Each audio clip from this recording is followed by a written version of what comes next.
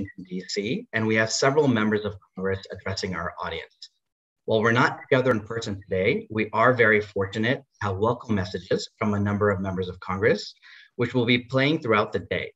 To start with, we wanted to share a few of those this morning. We have 3 congressional messages from Representative Brian Fitzpatrick, Republican from Pennsylvania's 1st District, Representative Gus Billourakis, a Republican from Florida's 12th District, Representative Scott Peter, a Democrat from California's 52nd District. And Krishna, if you want to please go ahead and cue those messages up.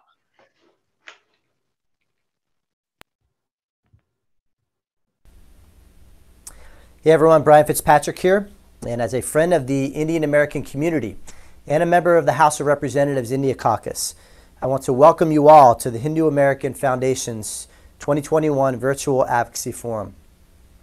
The Hindu American Foundation was established in 2003 and is the only Hindu American advocacy organization on Capitol Hill committed to advancing the interests of the Hindu American community.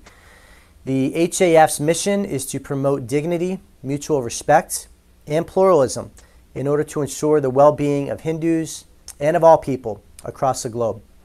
And I'd like to thank the HAF for their unwavering commitment to educating the public about the Hindu faith and Hinduism and advocating for policies and practices that ensure the well-being of all people across our planet.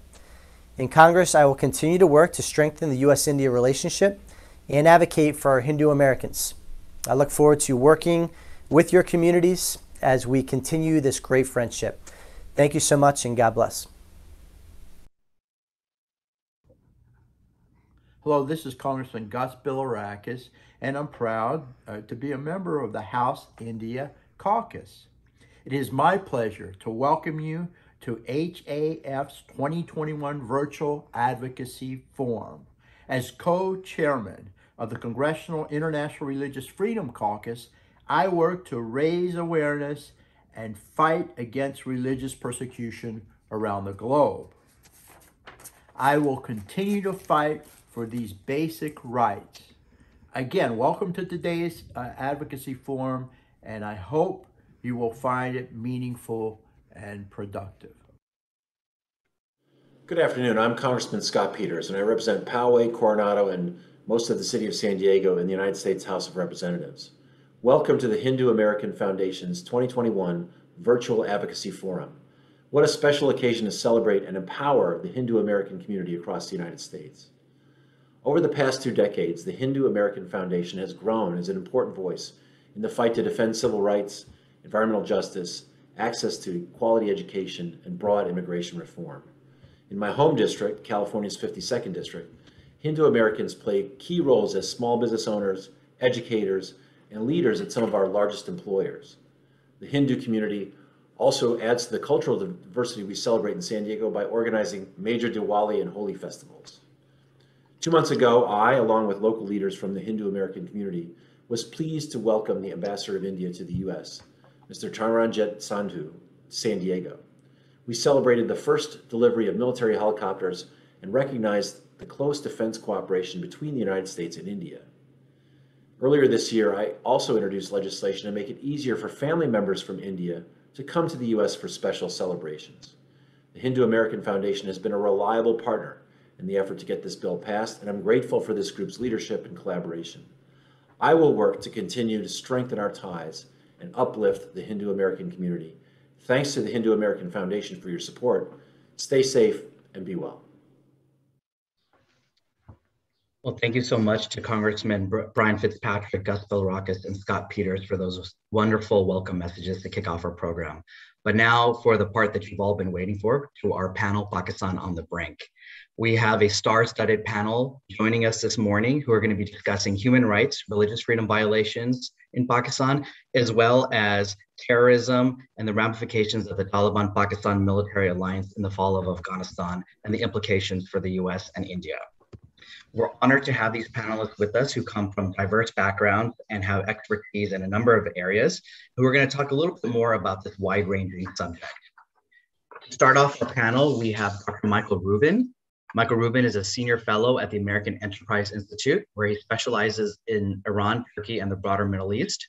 A former Pentagon official, Dr. Rubin has lived in post-revolution Iran, Yemen, and both pre- and post-war Iraq. He has also spent time with the Taliban before 9/11. For more than a decade, he taught classes at sea about the Horn of Africa and Middle East conflicts, culture, and terrorism to deployed US Navy and Marine units. Dr. Rubin is the author, co-author, and co-editor of several books exploring diplomacy, Iranian history, Arab culture, Kurdish studies, and Shiite politics, including 7 Pillars, What Really Causes Instability in the Middle East, Kurdistan Rising, Dancing with the Devil, The Perils of Engaging Rogue Regimes, and Eternal Iran, Continuity and Chaos. And for the purposes of our panel, he's been writing a number of pieces recently on Pakistan and the broader South Asian region. Dr. Rubin has a PhD and an MA in history from Yale University, where he's also obtained a BS in biology. Our second panelist is Fatima Gul. Fatima Gul is a seasoned Sindhi American human rights activist who serves as the executive director of the Sindhi American Political Action Committee. Born and raised in a village in Sindh, Gul began her career in the education and event management sector. For the past decade, she has made it her life's mission to raise awareness about the pressing human rights issues occurring in the province of her native Sindh, Pakistan. Gul's work is to educate and foster awareness through the US about the critical human rights violations occurring in Sindh, including violence against women and children, religious persecution, and enforced disappearances. In 2019, she testified before the US House Foreign Affairs Committee hearing on human rights in South Asia, and recently took part in the Sindhi Foundation's 350-mile-long Walk for Human Rights and Climate Change in April 2021. And last but not least, the Hindu American Foundation's very own Dipali Kulkarni is rounding out our panel. Dipali is a director of human rights at HF. She holds an MA from the University of Hawaii at Manoa, an MST from Oxford University, and an MPhil from Syracuse University. She was a 2018 recipient of the Fulbright Narrow Student Research Award, with which she studied gendered religious practices in India extensively. We're going to have each of our panelists start with 5-minute opening remarks. Then we'll transition to a moderated discussion for about 25 minutes. And then we'll open it up to the audience for a Q&A. Again, please feel free to enter those questions at any time into the Q&A function at the bottom of your screen. And our team will be going through those and trying to send those out to me. And I'll ask as many as possible and as time allows. And following the Q&A period, we'll come back to our panelists for some final closing remarks, and then we'll close the program. So to get things started, I want to go to Dr. Michael Rubin to talk a little bit more broadly about the region, what's been going on there, which has been quite chaotic in the last several months. So Dr. Rubin, if you can go ahead and set the stage for us on what's happening in Pakistan and the region. Well, thank you very much. I want to thank the Hindu American Foundation. I want to thank you, Samir. Even though my career has focused much more in the Middle East, as a historian, which means I get paid to predict the past, and admittedly, I may only get that right about half the time, I did spend a great deal of my time studying Indian history, especially through the lens of Iran, but more broadly. So it's a real pleasure to be able to move a little bit into policy when it comes to South Asia as well, because it's an area in which I've always had deep interest. I may also be the only panelist that has spent much more time in Pakistan and Bangladesh than I have in India. And so my impressions and my policy views with regard to Pakistan are actually shaped from having spent a good deal of time there, including with it as a guest of the Pakistani National Defense University and so forth. Let me just be upfront. Pakistani leaders are now living in an illusion. They have become completely detached from reality.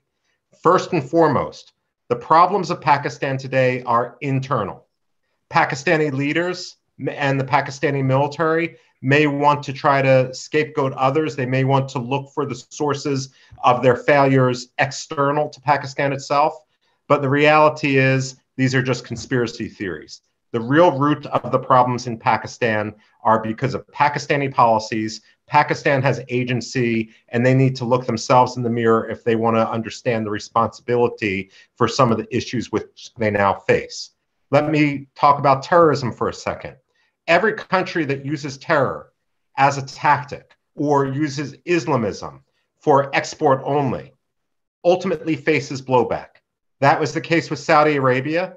which had to pay the price not just in the immediate wake of 9/11, but when they also started suffering compound bombings, for example, back in Riyadh.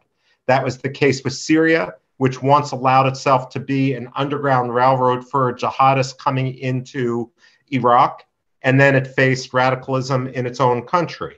And more recently, that's been the issue with regard to Turkey and with regard to the Islamic State. And because of Turkey's outreach to the Taliban, it's going to become even worse. And Pakistan is going to pay the price dearly. Pakistan has already lost thousands because of its own support for radicalism. And with Afghanistan now solely a state for radical groups like the Taliban, Al-Qaeda, and the Islamic State, ordinary Pakistanis are going to pay the price. Pakistani elites live in a bubble. They may think that they still have control over this. And if I'm sitting meeting with the former head of the ISI in the Islamabad Club, which is an oasis inside Islamabad, which itself is an oasis, you can be completely detached from reality. But on the streets of Peshawar, on the streets of Pindi, and the streets of Karachi, it's a completely different story.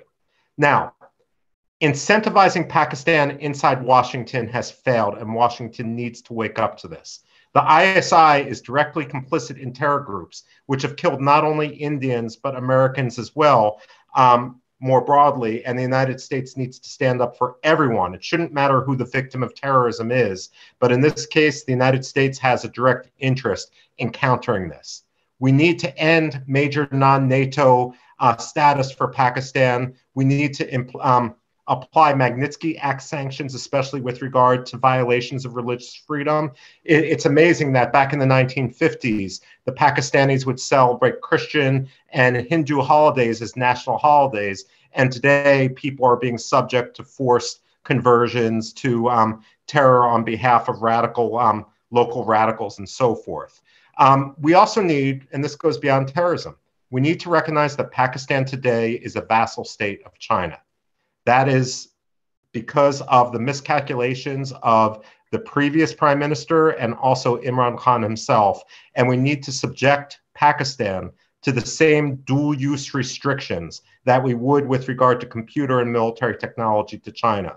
We should stop differentiating between the two because Pakistan itself has erased that line. I would say as we look forward, and I say this in conclusion now, there's a danger moving forward in U.S. policy for folks. What we need to do is counter those who would say that we need to work with Pakistan to influence the Taliban. That's like working with the arsonist, working with the firefighter when the firefighter himself is the arsonist. Pakistan will, I mean, when I've met with ISI people, including former chiefs, they will actually laugh at this dynamic in which the United States finds itself. And we've got to get ourselves, extricate ourselves from this trap. We look pitiful when we play into their hands this way. We need to stand up for U.S. interests. We need to stand up for U.S. national security. And the best way to do that is with a strong partnership with India. Thank you. Well, thank you, Dr. Rubin. And I think you laid out the situation very clearly and didn't hold any punches there. But I think that's what we need, given the current situation and given everything that's going on, is some real clear reality in what the ISI is doing, what the reality is there, and what we need to do from a U.S. policy perspective. And I'm sure we're going to have a lot of great questions from you in a little while. But with that, I want to turn to Fatima, talk a little bit more about some of the domestic issues there with human rights, religious freedom, and some of the ethnic issues that ethnic communities are facing on the ground in Pakistan. Fatima? You're on mute. Thank you, Samir. And I also would like to take a moment to thank Hindu American Foundation. And I think these advocacy campaigns are very, very crucial to highlight the issues that we normally don't see in the mainstream media. Without the further ado, I would dive a little bit deep into what is actually going on, the more numbers and human rights violations when it comes to women, ethnic minorities, the indigenous people that live in Pakistan.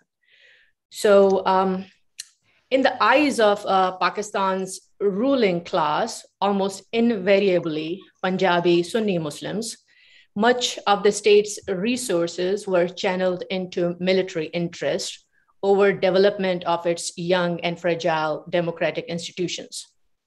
Defense and intelligence agencies, such as ISI, quickly became the dominant centers of power, systematically dismantling civil society and undermining democratic institutions, such as the judiciary and parliament, punishing the various non-Urdu speaking, ethnic, religious, and indigenous groups that did not reinforce Pakistan's identity as an Islamic republic led by Urdu-speaking Sunni Muslim Punjabis, or they call them good Muslims. Thus, Pakistani national identity became rooted in its own blend of militaristic Islamic fundamentalism. Gradually, the English common law, upon which Pakistan had been established, was integrated into elements of Sharia law, which codified persecution of those who were not considered good Muslims through notorious blasphemy, apostasy, heresy, marriage laws, etc. So when we talk about condition of women in Pakistan, recently 728 complaints of human rights violations were received from 2019 to 2020. And in this annual report, the 728 complaints of violation include various incidents like kidnapping, domestic violence, harassment, honor killings, and forced marriages. In May 9th, 2019 edition of The Guardian had written, "There are many ways of killing a woman in Pakistan. You can stab them, shoot them, strangle them, drown them, explode the gas stove, and make it look like a kitchen incident. Some women do survive because their killers didn't use enough force, or they were just plain lucky. There are many ways to get away with murdering a woman in Pakistan. The killer could claim that it was an honor killing. The woman had brought shame to the family." On June 27, a mutilated body of a 24-year-old Sindhi woman named Wazira Chachar, who was stoned to death in a so-called honor killing case in Jamshoro, Sindh. Her post-mortem report revealed that she was gang raped before being killed. Only 243 rape reports were documented and insignificantly investigated by police. Of these 243 reported cases, there have been 0 convictions. There were reports that the practice of disfigurement, including cutting off a woman's nose or ears or throwing acid in their face, in connection with domestic disputes or so-called honor crimes continued, and the legal repercussions were rare. Pakistan is one of the worst countries for women in terms of economic resources. Women face discrimination for things like cultural, religious, and traditional practices, and Pakistan has ranked for non-sexual violence, including domestic abuse. In Pakistan, 90% of women experience domestic violence in their lifetimes. As of June 2021, 2,128 kidnappings in Sindh, 246 of which were children, according to the police. Of these reported cases, there have been 0 convictions. In its 2020 country report on human rights, the US State Department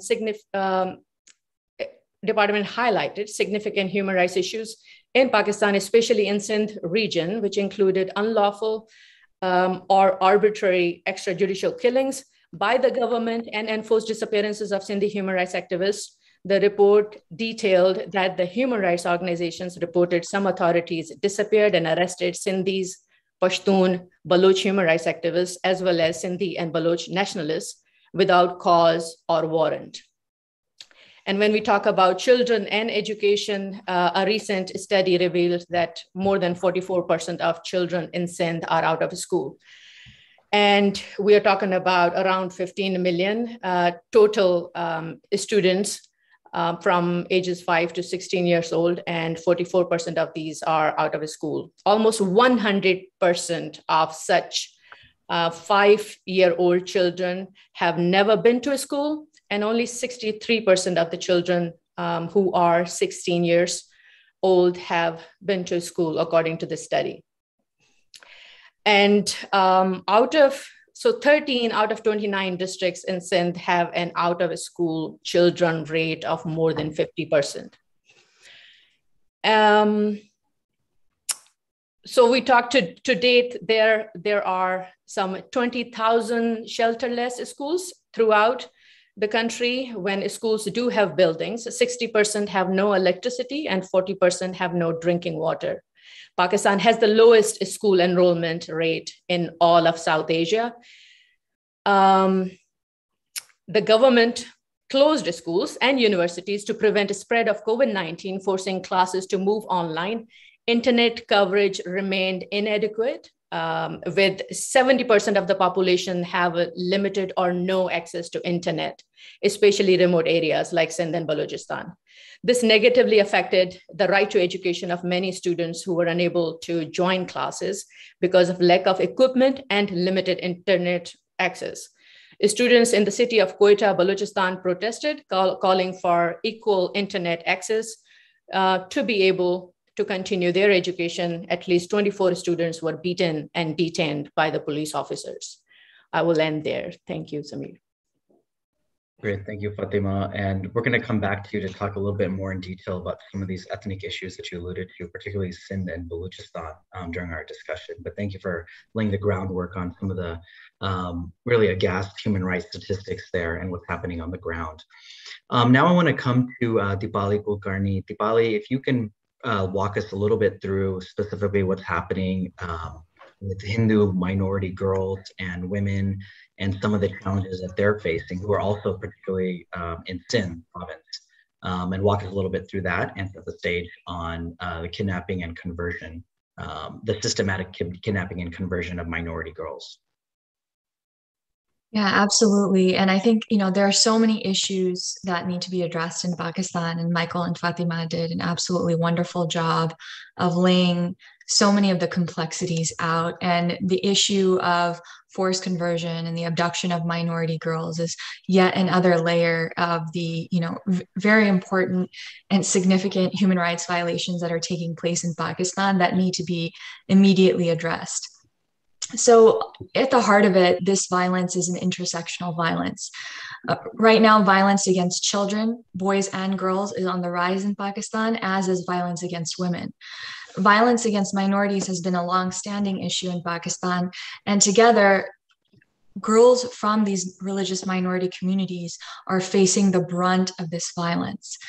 So the organization called Movement for Solidarity and Peace in Pakistan recorded approximately 1,000 Hindu and Christian girls being stolen from their families annually. This would mean that since 2011, at least 10,000 girls have been abducted from their families and have lived lives of violence and lost their agency and their ability to live freely. So this commonplace violence takes place under the guise of conversion.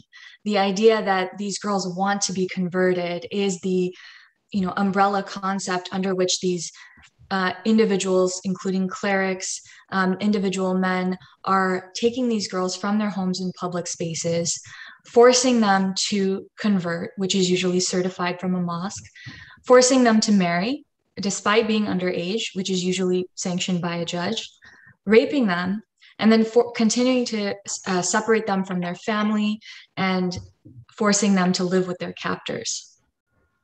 And so while the umbrella, the reason, the justification for this violence is conversion, this is an issue of child trafficking. A really good illustration of this is a recent BBC story where a young 12-year-old Christian girl was abducted, forced to marry, and literally shackled in the home where she was the wife.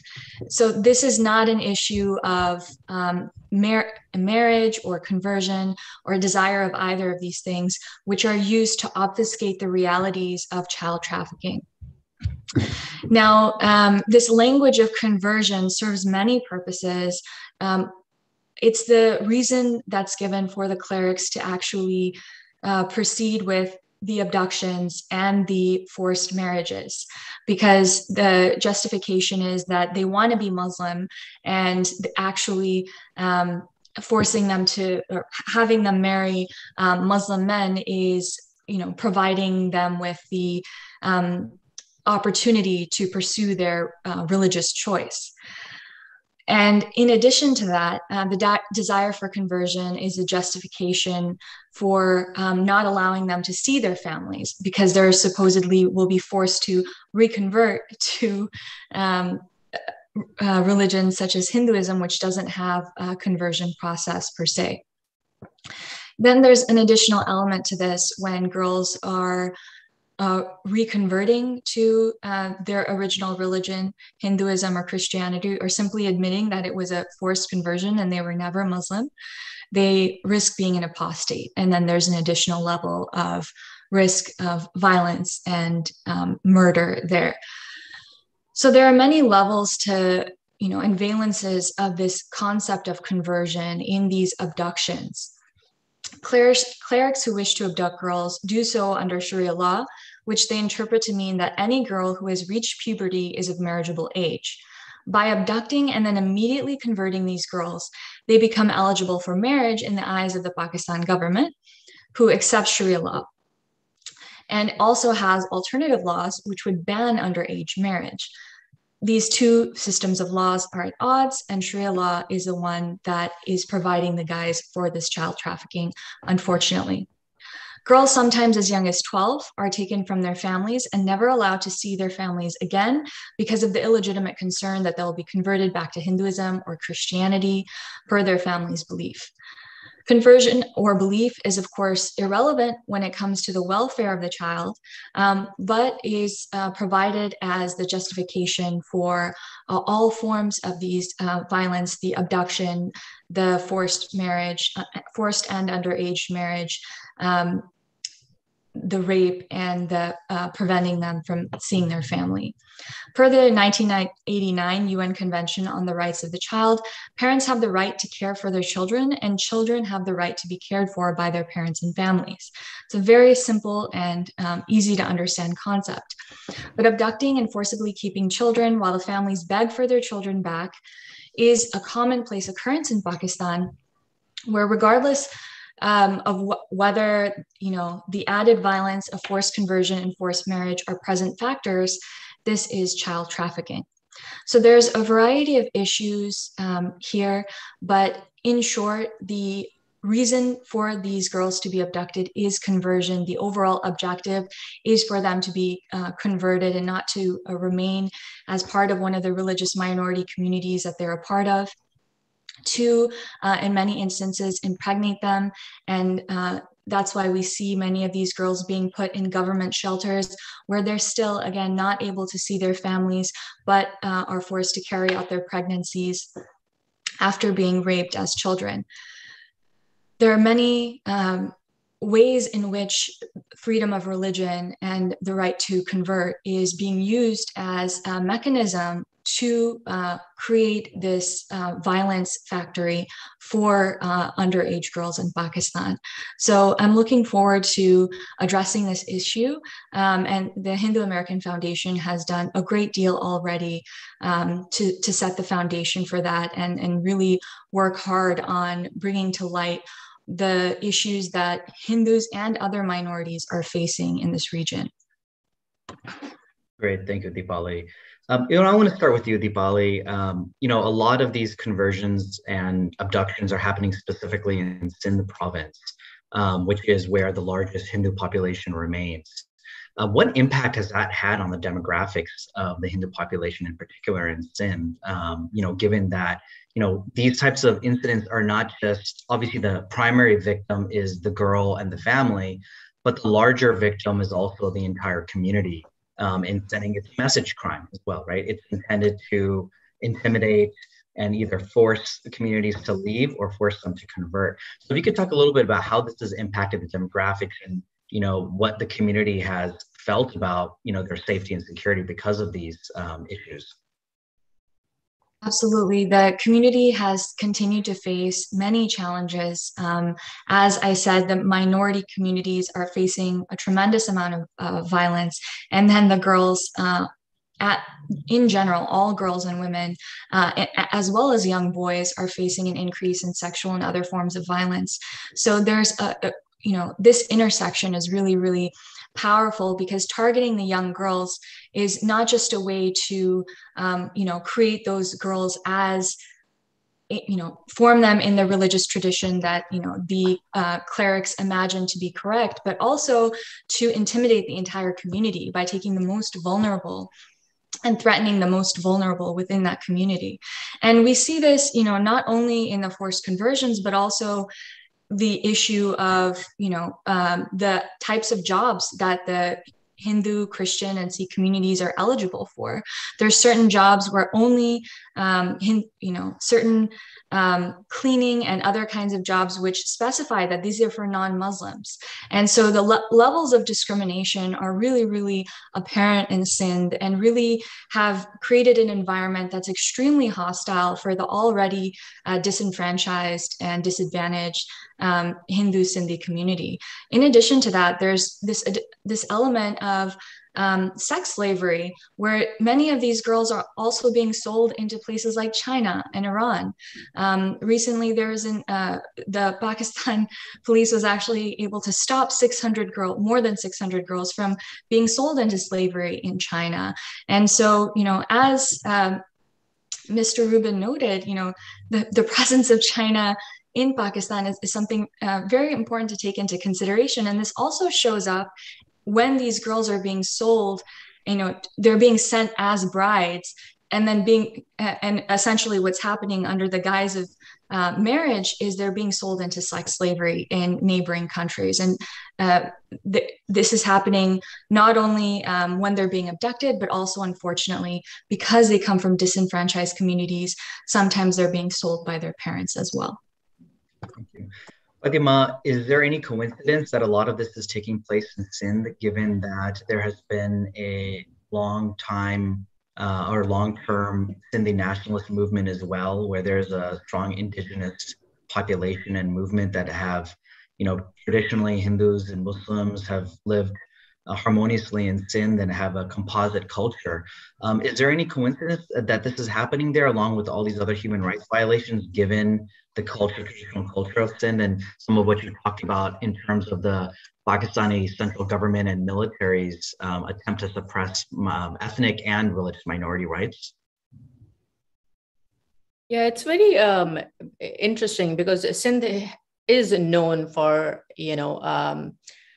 this peaceful society where people belonging to different religions have always lived for centuries together very peacefully. The whole object of, again, it comes to being good Muslim and not good Muslim. So Sindhis are never considered good Muslims. And, most of the minorities in Pakistan have always lived in Sindh. It's not like, a new thing. They have always lived there. Millions of Sindhis had to leave because they were identified as Sindhi Hindus. They had to leave their homes and, businesses at the time of the partition. But I think it has a lot to do with the whole, scenario. It seems like a very well planned. When this Afghan war started and US started pouring billions of dollars into Pakistan, and Pakistan, and especially ISI became more and more powerful in controlling all these minorities, religious and ethnic, and also the indigenous communities like, Sindhi people. So that has been seen, and we have seen the rise in these abductions and forced conversions as a result of that in the last, a decade or 2 decades, because the first high-profile case that we saw was Rinkle Kumari, a 16-year-old girl abducted in Sindh. And moving next door to Balochistan, Michael, you wrote a fascinating piece recently. So Balochistan, of course, is home to the Baloch ethnic minority that has been involved in an armed insurgency for the last couple of decades against the Pakistani state, and has an interesting history in how it was forcibly absorbed, at least some of the Khanates there, into the Pakistani state in 1947. Can you talk a little bit about what's happening in Balochistan? And you actually have advocated, or you advocated in your article, that maybe it's time that the U.S. support the Baloch movement and independence in Balochistan. And talk us a little bit about why you took that position and what's been going on specifically in Balochistan. Well, in short, when it comes to what's going on in Balochistan, the Baloch are watching their heritage again being leased to China, especially with regard to the port of Gwadar. There has been sporadic and low intensity conflict and protests, which the Pakistani authorities have tried to mute. But as in other regions of Pakistan, while Pakistani leaders will like to believe that they are homogenous, the fact of the matter is the Punjabis act with ethnic supremacism towards every other ethnic minority inside Pakistan, and the Baloch have traditionally felt the brunt of this. With regard to my article, look, I'm not in the US government. Part of the job of being in a think tank is to float those trial balloons, to make those arguments which people will say this is completely unrealistic, only to have it then migrate into the mainstream. Certainly this was the case, again, going into something a little bit more far from India, when people a decade ago started questioning whether Turkey belonged in NATO. It was seen as a fringe argument. Today, it is center stage. I do think that the U.S. withdrawal from Afghanistan, as reprehensible as I think it was in the way it was conducted, gives an opportunity to fundamentally reconsider what the United States posture is to Pakistan. I would just say in conclusion, there's a danger in Washington, and this happens repeatedly, where we calibrate our policy towards what we wish countries would be or what they were in the past, rather than to what the reality of what they are today. And Pakistan is front and center here. It's important to judge Pakistan by its actions rather than by its words, and to recognize just how far the ISI has guided Pakistan off the rails from what the intentions of Muhammad Ali Jinnah was when Pakistan itself was founded. And there is some precedent for the Baloch issue in that in 1971, of course, excuse me, East Pakistan at the time, or now Bangladesh, did secede, largely due in part to this idea of ethnic supremacy of the Punjabi intelligentsia and military, and how that ended up suppressing the Bengali people, and it ended up in a horrible genocide, of course, and eventually independence for Bangladesh.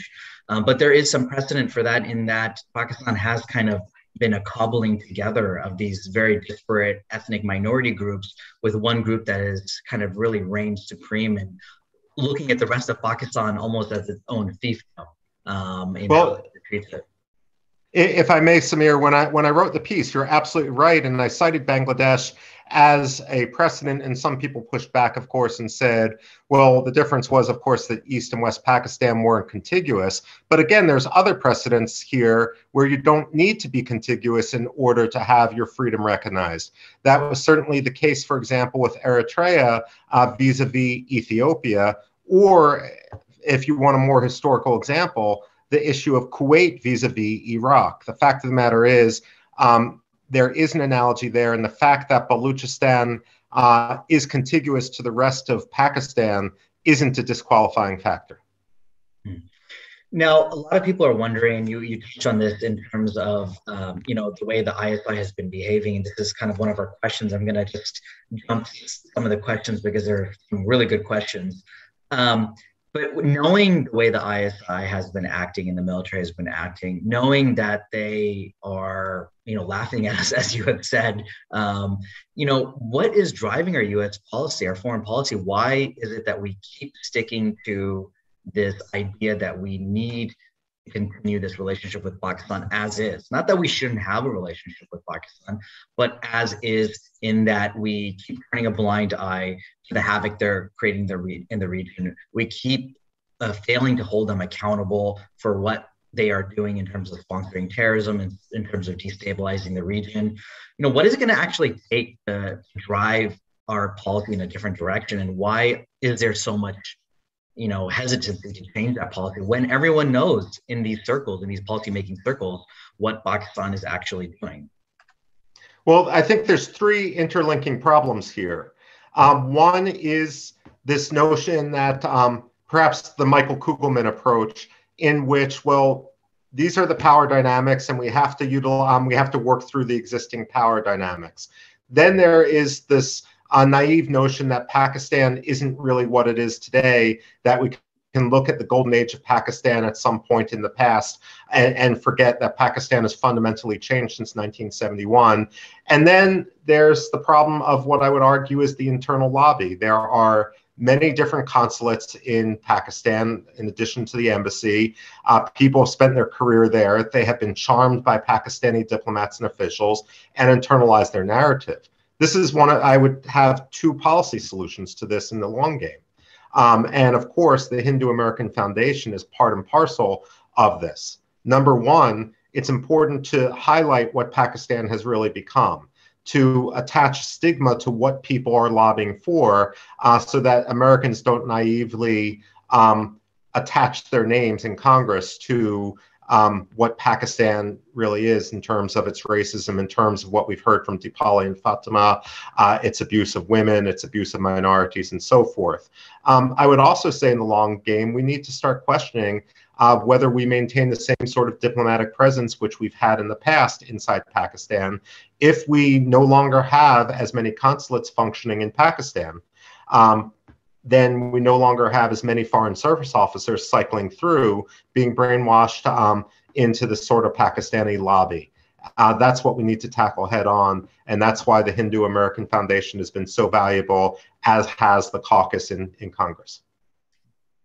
And Fatima, coming back to you, we talked a little bit about holding Pakistan accountable for its use of terrorism, but there also has been a similar failure to hold them accountable for their internal human rights abuses and suppression of democracy, suppression of ethnic minority rights. What do we need to kind of push that forward? And what would you recommend are some of the steps that we should take from a U.S. perspective in gaining greater accountability for human rights violations?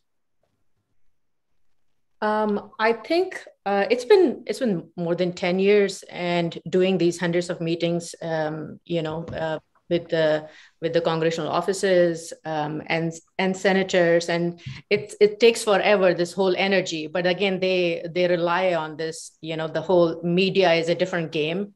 And you talk about the media in Pakistan, that's very much, censored. You cannot publish any article or any report without the approval of ISI or Pakistani army.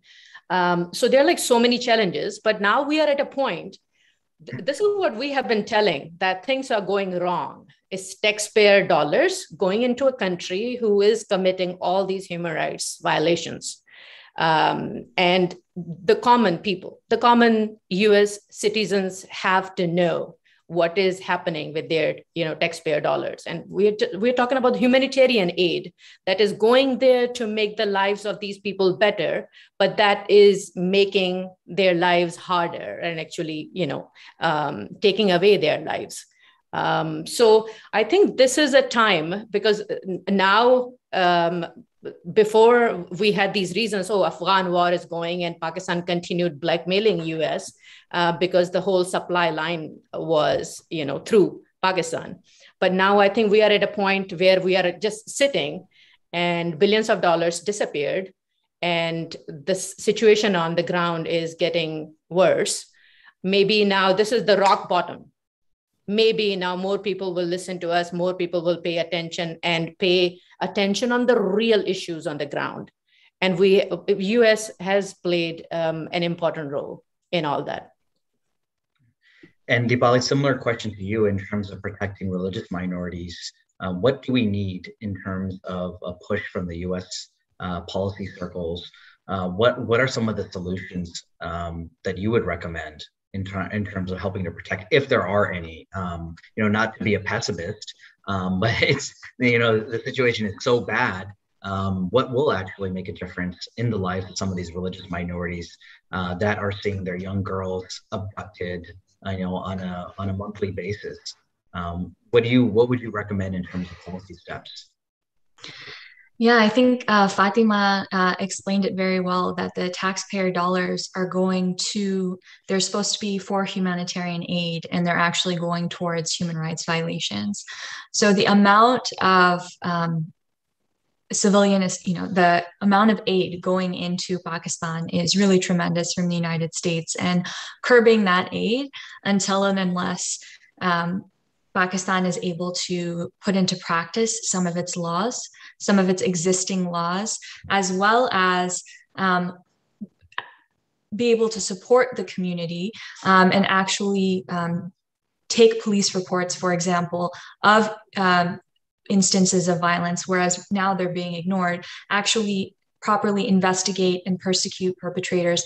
All of that needs to happen. And I think a really, really important part of that is empowering the communities, the disenfranchised communities. So empowering the Baloch communities, empowering the Sindhi communities, and aid should be targeted towards those that are disenfranchised in the country, not the government, which is supporting the human rights, which is creating the environment for and at sometimes perpetrating the violence against these communities. So there's several things that could be done, but the main thing I would suggest is curbing the aid that's going to the Pakistan government and instead supporting the communities that are most in need in the country.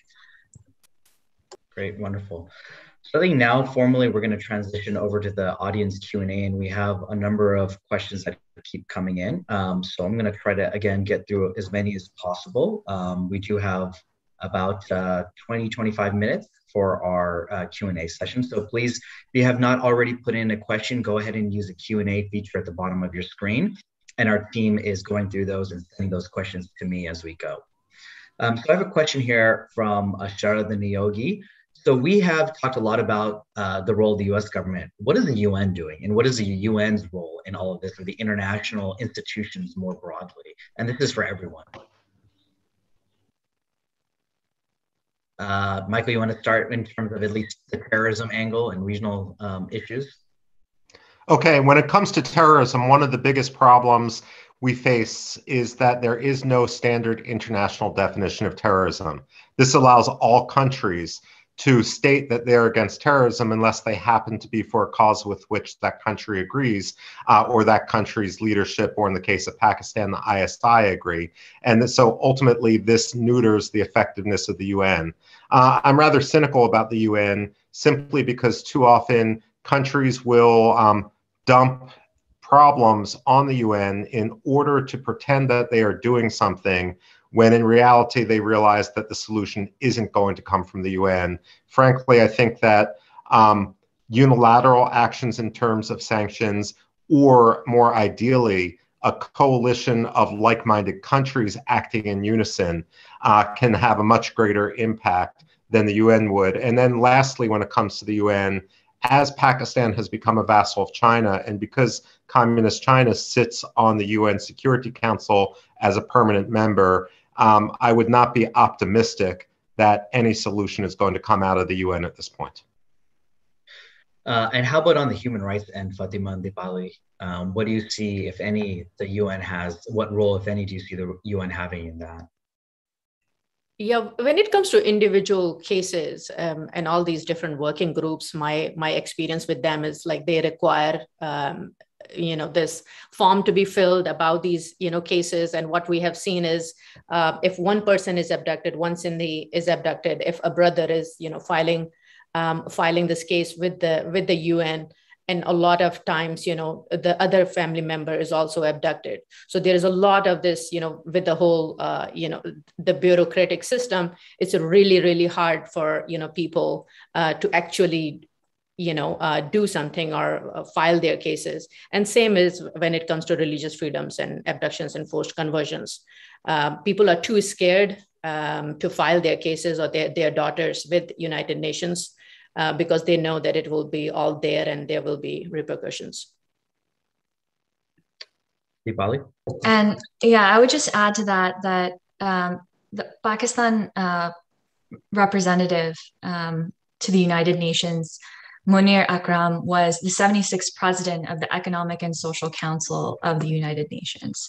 Pakistan is excellent at lobbying in the United Nations and changing its perception within the international community.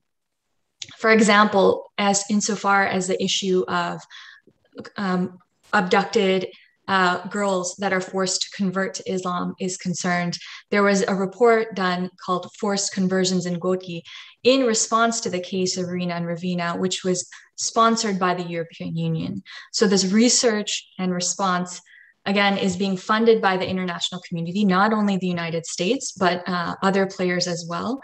And it's being used to obfuscate the realities on the ground. So Pakistan is doing a really tremendous job at advocating in the United Nations by being a part of a lot of these really, really important committees and commissions.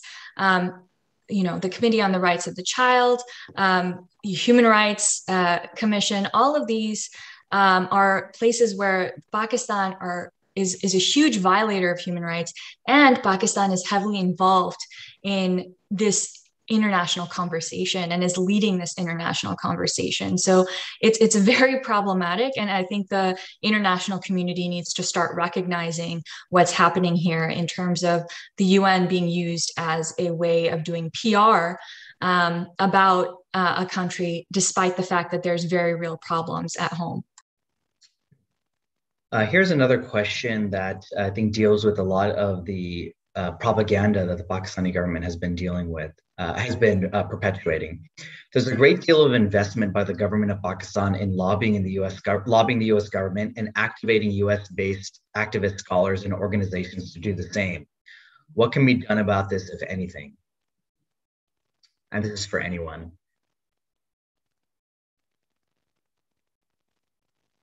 Okay, I'm going to call on somebody then. Michael, how about you, since you're in some of these circles? Okay, well, there's two different issues here. Number one is the lobbying, and number two is activating scholars. Many countries have found out that when their positions are just anathema, are indefensible, there's a limit to how much lobbying can actually be successful. And so the antidote to that is simply to expose what their true positions are, because Pakistan can then dump millions of dollars down the hole to some various PR firms and so forth, but ultimately it's not going to have much success. Again, to make an analogy here, Turkey used to measure its effectiveness in Congress by the size of the Turkish Congressional Caucus. And over the last decade, that caucus has lost more than 60 or 70% of its members, to the point where they no longer publish the lists because it's just too darn embarrassing for them. And no matter how much money they dump into lobby firms, no one can justify support for a government where the murder rate of women has increased 1,700%. Now, when it comes to scholars, be careful here. My advice would be there are some scholars who may be on the take, and some think tanks which are violating the Foreign Agents Registration Act. But there are other scholars who may simply just be wrong. And the important thing here is not to pillory them or try to score points to show how wrong they are, but rather to convince them that they are wrong and give them a face-saving way to recognize a better way forward. And so, again, this takes nuance, and one of the great things about the Hindu American Foundation and its presence in Washington and so forth is they really do understand the nuance. And so, for all the HAF supporters out there, I just want to give again another shout out to say that they're doing a great job to win what has to be a constant intellectual battle. For someone like myself, where everyone at American Enterprise Institute, where I work, operates independently. We're sort of like a university without teaching.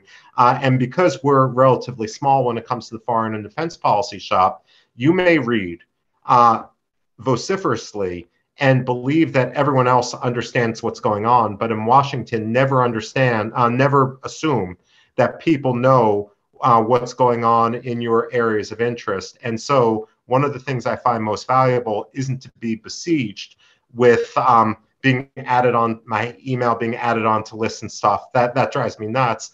But when someone sees an article that would be of interest to me, they send me a quick WhatsApp or a quick email saying, this is policy relevant. And chances are, even if it may be headline news in Pakistan, it may be the first time I've seen it. And so that sort of outreach, which costs nothing just to educate, I find personally to be very valuable because, again, the core of my work is with regard to Iran. Persian is the language I speak outside of English. And so if my attention is called to other things, for me, that's something for which I'm internally grateful.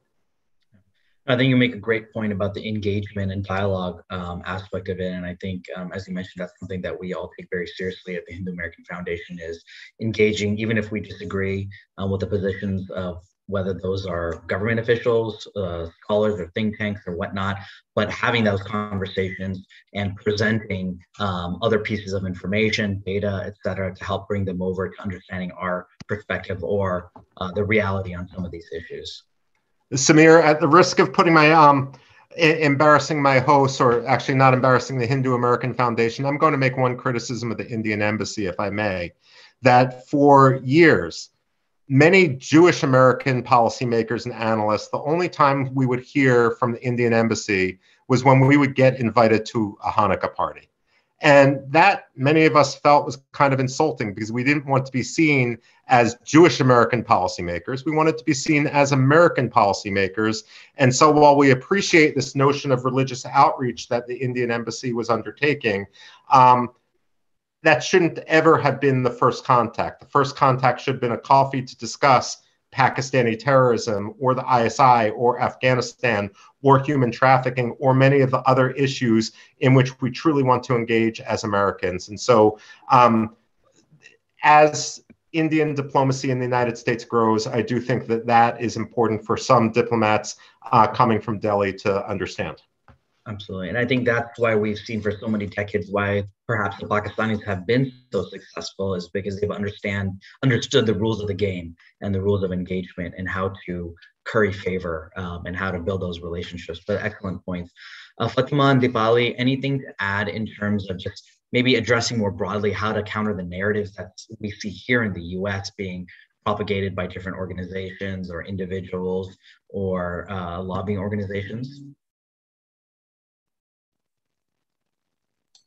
Yeah, I think in terms of the media representation, it's really a struggle to get accurate media representation of some of these things. But when there is accurate media representation, it's important to amplify those instances, show support when the media gets it right, and try and if you are connected with the media, if you're informed about the issues in Pakistan, especially if you have family in Pakistan yourself, being able to get accurate information to media outlets is really important.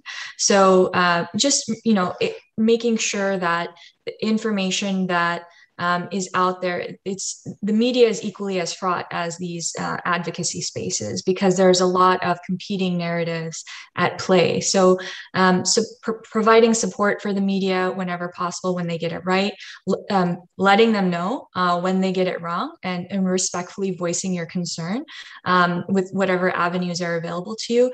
And then if you have information that's accurate and you are informed about the issues on the ground, making those connections. I think those are some of the things that we need to do to get the right information out there and make sure that everybody's well informed and not being misguided intentionally or unintentionally. Fatima? I think most of the points are covered, but in terms of, we are a very small organization and a small group of number, and it's a huge challenge when we see that because it's been more than 10 years. We have a team of researchers. We write, articles and try to get them published into the mainstream media. They don't get published. Even the letters to editors we have been writing for years that never get published. So there's a huge, a challenge. And when it comes to journalism, I think a lot of what I'm hearing is then again, they want to continue getting the Pakistani visa. So this the only reason is, they don't want to get into any of this discussion of human rights violations and these issues, is because they want to continue getting the visa to Pakistan so they can overall, cover the issues and kind of turning a blind eye to the real issues that is affecting millions of people in Pakistan. And I think we just touched on it a little bit, but I want to explore a little bit about what is India's role in all of this. So if we're to say in terms of Dipali, first you and Fatima talking about supporting human rights or supporting refugees from Pakistan or ethnic minorities there, what positive role can India play in the human rights realm specifically? I think there's a lot that India can do in terms of leading the region in human rights issues. There's of course many places, the areas of improvement within India as well, but there's a lot of things that India is doing right. And in giving, for example, rights to the LGBTQ population, in supporting women's rights, there's a lot of in supporting individuals from disenfranchised communities, either because of class or other disenfranchised groups. So there's a lot of leadership that India is providing. And I think India needs to be better at communicating about what it's doing, about all of the positive things that it's attempting and why it's taking certain actions. And so what India can do is get more involved. And for example, Mr. Rubin was very clear that the Indian embassy needs to be better in its outreach. And I think the same would go for, how it interacts with the United Nations. There needs to be more communication.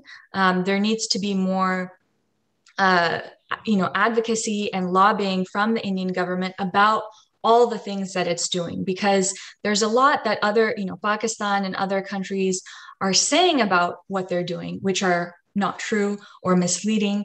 And so there needs to be, a real change in the strategies that the Indian government is putting into play. Does that kind of touch on your question?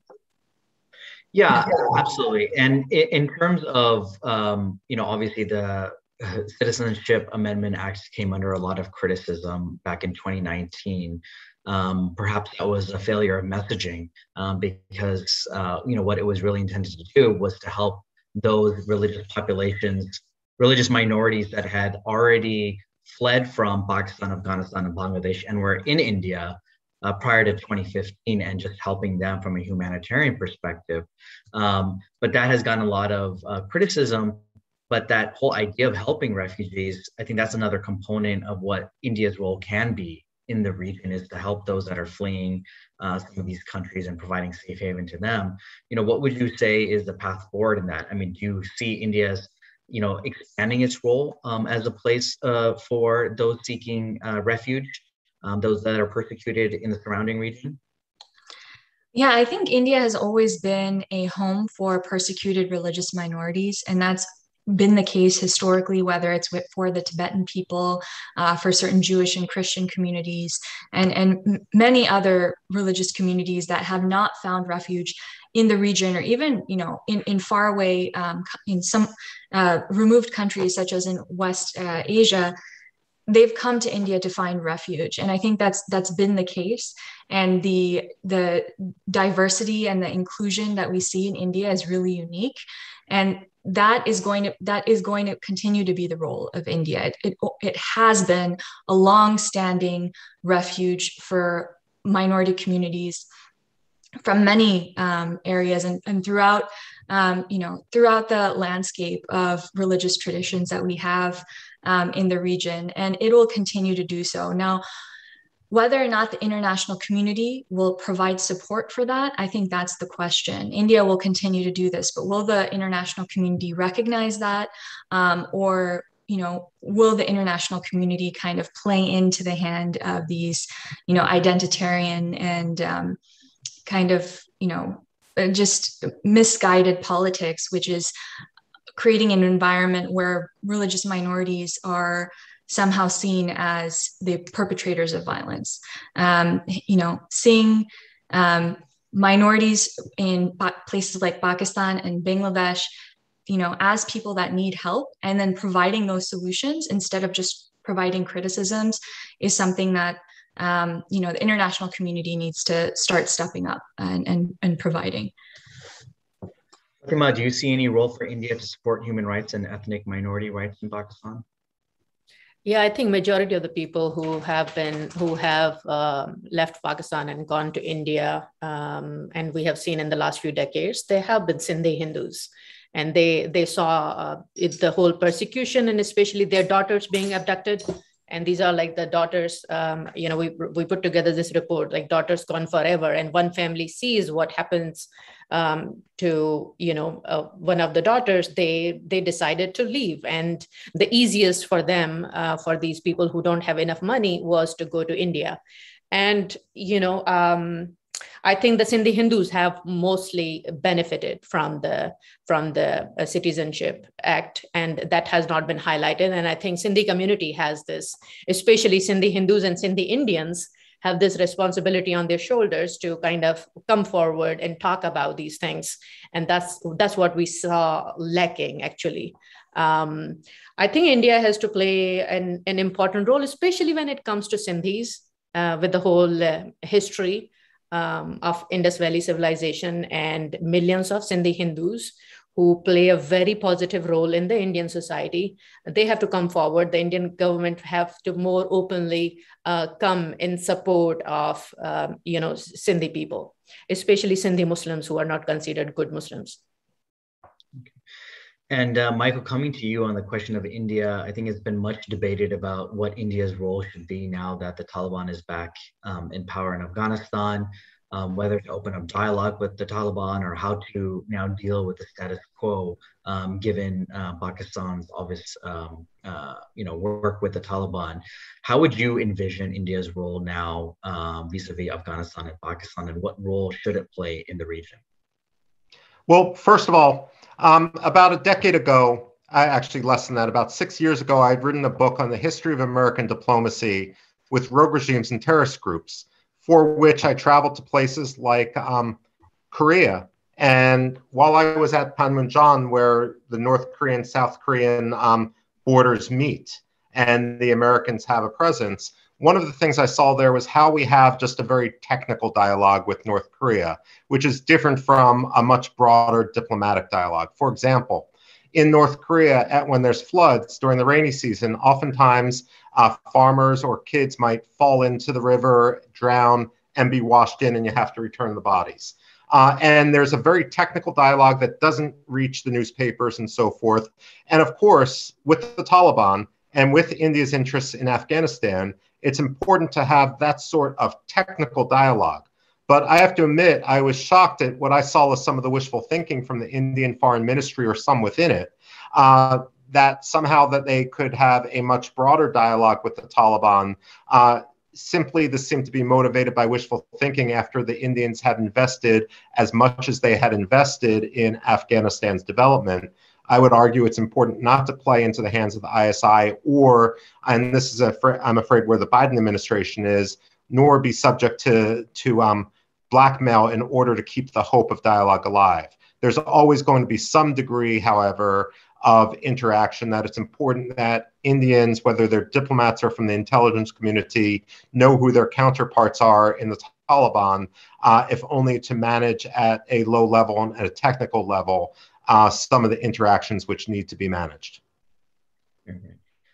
Moving a little bit away from kind of India's role in outside of Pakistan, outside of India and some of these broader areas in the region, there was a question coming from, I think, Meena Kumari, that is asking more about why the perception of India and its religious and purported religious freedom violations has gotten so much traction in the US, and specifically why the US Commission on International Religious Freedom has labeled India as a country of particular concern. If anybody has any thoughts on that, or just maybe even more broadly than the youth surf, is that why is there so much momentum right now on, focusing on India when we see right across the border and what's happening in Pakistan, and where this has been happening for the last, last few decades. There's kind of a renewed focus on India now, and not to say again that, as Deepali pointed out, that India doesn't have to improve on its own record, but elevate India to this level as a country of particular concern, as USURF is advocating for. Where do you think this is coming from, and why do you think this is happening? Michael, maybe if you have any thoughts, we can start with you.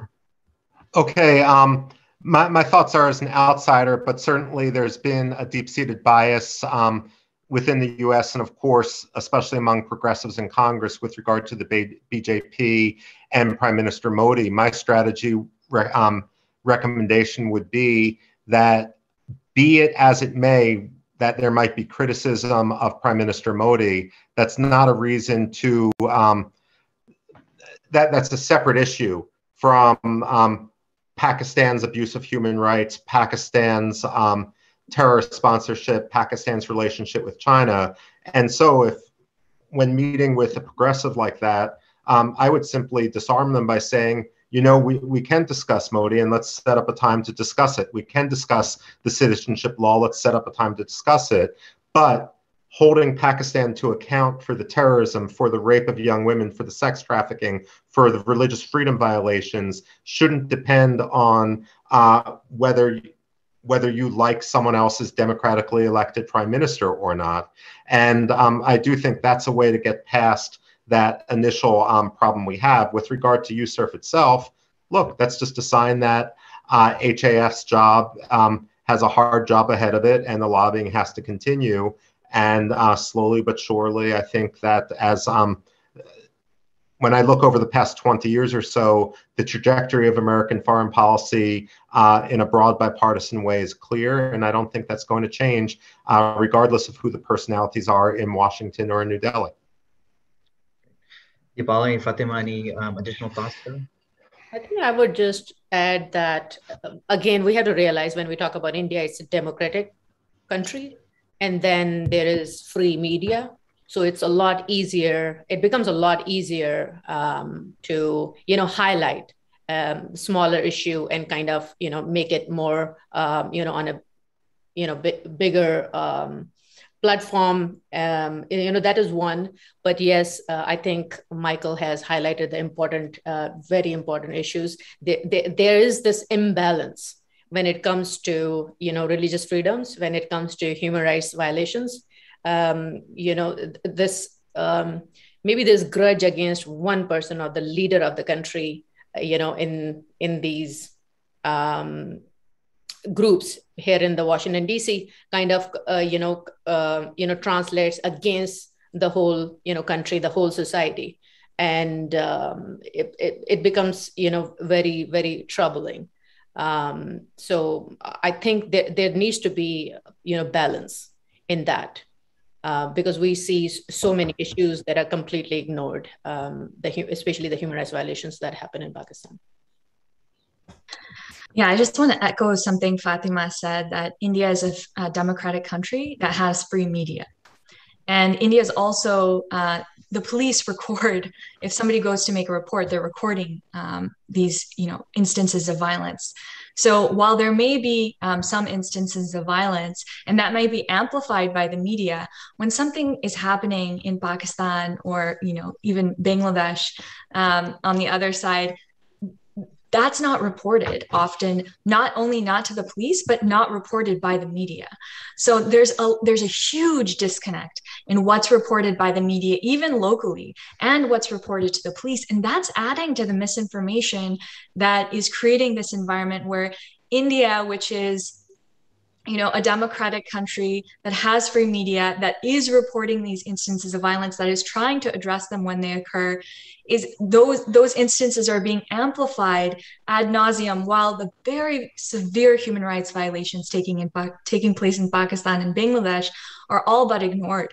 And the lack of that huge disconnect, I think, is created intentionally by the Pakistan and Bangladesh governments. Not to get too off topic in getting into Bangladesh, but there's definitely it's not reported by the police intentionally. The media is silenced intentionally to create this ignorance about what's actually happening in each of those countries. And that is having dramatic effects and influencing the way that neighboring countries are perceived as well.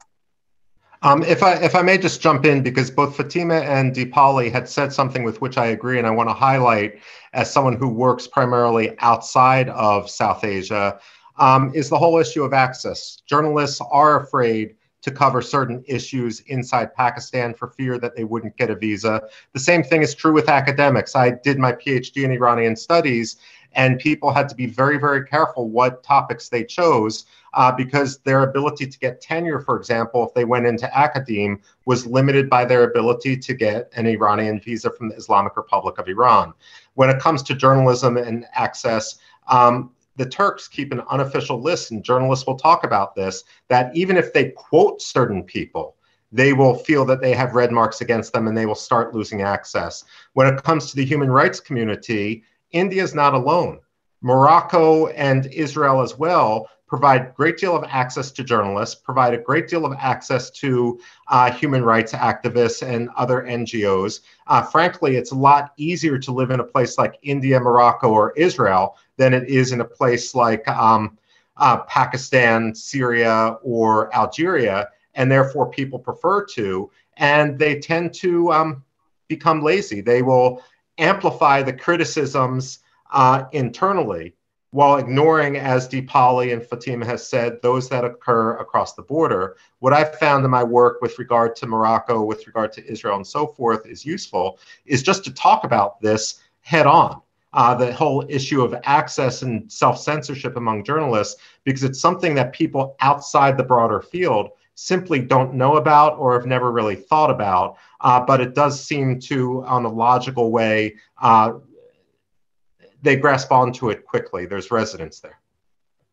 Isn't there another layer of that too, where journalists in Pakistan actually face threats to their life? And there's been, in recent months and years, a number of journalists and human rights activists that have been killed. And a lot of times they're mysterious circumstances. Of course, it's never really solved, or the perpetrators or the real perpetrators are never really brought to justice. But doesn't that add another layer of concern in terms of how information is controlled in Pakistan? I think, yeah, I would, I can give you one example. Yes, journalists and human rights activists are not, safe in Pakistan. It's, very easy to kill them. And on June 6th, more than 10,000 Sindhis gathered in Karachi. And then there was a complete blackout in Pakistani media, complete blackout in Pakistani media. More than 200, people were arrested, mostly, innocent people who just came out to, protest. And the thing is, the mainstream media here in United States, you don't see anything on the media. You just saw, some things posted by the Sindhis themselves and shared by them, but we don't see anything on the mainstream media here in the United States. But if that has been the case in any other country, that would have been a completely different story. Rihanna would have come and, retweeted it. But when it comes to Sindhi people, when it comes to Pakistan, they don't have, it's like, gets very, very complicated because Pakistan wants to, show you whatever they want to show the world. That's how they control. They will release a thing that they will think will have, better results for themselves. They will open it up and everyone will be writing about it. But then the things that they don't want to tell the world, it will always remain, there will be complete blackout in the media, and it always happens. Unfortunately, Americans have a short memory and have already forgotten that our very own Daniel Pearl, the Wall Street Journal journalist, was also killed in Pakistan. But I think with that, I want to come to each of you just for any closing remarks, final recommendations, and takeaways maybe for our audience as they're kind of now going to be transitioning tomorrow to some virtual meetings with members of Congress, and Pakistan is going to be one of the front and center issues to bring up. Anything that you'd like to leave our audience with, any recommendations or closing thoughts? Maybe Fatima, we can start with you. I think I would encourage you to highlight as many human rights violations as possible, especially the individual cases. And to be honest, if a member of the Congress at the end of the day can tweet or put a Facebook post out there, or they can do, floor speeches to highlight these cases. And to be honest, we have seen in the past that has saved lives of people. So, I would encourage the whole team to highlight these issues and human rights, abuses and the individual cases as much as possible. That's the only way to save some of the lives. Great. Dipali? Yeah, this has been a really rich conversation, and there's a lot of work to be done, and a lot of work that is being done by Mr. Rubin, Fatima, and of course HAF has been a longstanding leader in this space. But I think one of the things that we all need to advocate for is imposing economic sanctions against Pakistan and making sure that until Pakistan ends this, essentially creating the environment for and sanctioning and not persecuting these instances of forced conversion, until and unless that happens, it should be sanctioned, and there should be significant curbing of both military and civilian assistance to Pakistan. And instead, we should advocate that this money, this aid should be allocated to nonprofit and community organizations on the ground in Pakistan, which serve the disenfranchised communities that the Pakistan government is, trying to silence and eliminate. And Michael, you have the last word. Okay, well, I have no skin in this game. I have no family background in South Asia. I don't take money from anyone aside from my American Enterprise Institute salary, which again, doesn't take money from foreign interests. I look at it just very clearly. Pakistan has been actively sponsoring groups and seeking to kill Americans. India has not. And it's important that Congress not take its eyes off that big picture. When it comes to American diplomacy and foreign policy, never forget, the State Department doesn't make foreign policy. The State Department carries it out. Congress and the White House often make foreign policy, and the change is there. In the American mindset, ancient history is 10 years ago. There's traditional inertia. If it's older than 10 years ago, then most diplomats think this is how it's always been done. It's going to take concerted lobbying in Congress to change some of our policies of the past. The Cold War is over. We can move on. The Cold War was over 30 years ago. So let's move on. And I think that, certainly by any objective calculation, the future of the United States lies with India and not with Pakistan. Right, wonderful. And with that, we're going to be concluding this morning's session. I want to thank all of our panelists for a really robust conversation and dialogue today on a very complex topic, but one that affects us all as Americans, very directly on many fronts. So thank you again to Dr. Michael Rubin from the American Enterprise Institute, Fatima Gul, Sindhi American human rights activist and from the Sindhi American Political Action Committee, and Dipali Kulkarni, Hindu American Foundation's Director of Human Rights. I want to thank all of you, our attendees, for joining us, and please do join us for our subsequent programs that are going to be taking place today. We have a nice panel coming up on immigration at 1:30 p.m. Eastern Time, 10:30 a.m. Pacific, and then we're going to be rounding out the day with a fireside chat with an Afghan-American academic, and that's going to be at 4 p.m. Eastern Time, 1 p.m. Pacific. So please do visit our website at hinduamerican.org to sign up for those sessions. There's still space. And I want to thank everyone again, and namaste and good afternoon. Thank you.